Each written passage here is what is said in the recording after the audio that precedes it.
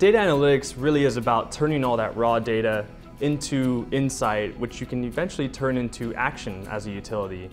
And for us, that meant taking all that raw meter data and using it to monitor our distribution system and using that insight to take preventative action when necessary. Where big data has resided in the past was mainly on the SCADA side of things and from the substation down. And what we're seeing now by using software to manage our distribution system is we're taking this data and looking at it from the meter up.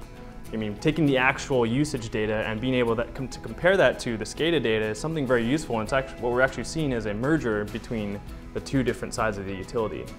I think the beauty of analytics was, when we started off trying to pursue a software, we asked a simple question, was what else could we do with the data, and we proved we could do something with the distribution transformers.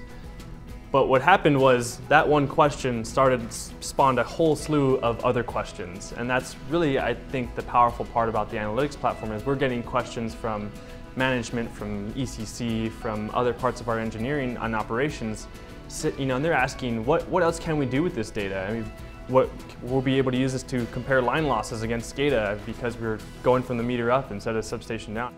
In the past, we'd have to wait for a customer to call us and with a complaint that their lights are flickering and they're having voltage problems. Well, now we can see all those same problems because we collect the voltage information at the meter level.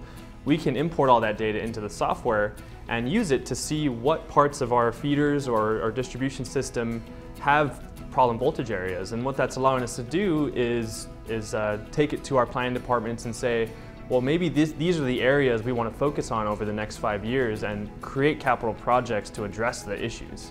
It's been really successful so far. It's become one of those things where people are asking more questions. Well, what can we see from this software? Can we look at this part of the feeder and see what now that we've installed this voltage regulator over here, what was the after effects of it?